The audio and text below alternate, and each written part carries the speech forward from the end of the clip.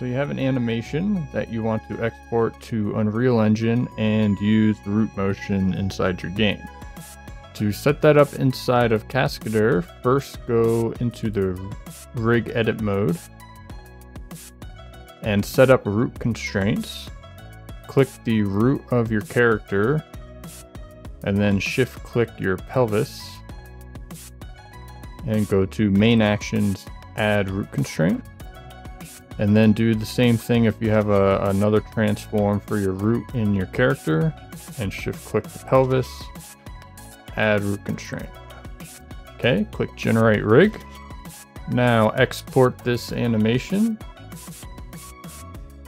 Go to without meshes, give it a name. Okay, so you have the animation imported into Unreal Engine. And to set this up to use root motion, just go to the asset details of your animation sequence and click enable root motion. And the only other thing, if you haven't done it yet, is go to your animation blueprint and in the details, make sure you have root motion mode selected to whatever makes sense for your game. I use root motion for montages only. And that's it, you're done. Now you can use root motion from animations you created inside of Cascadeur.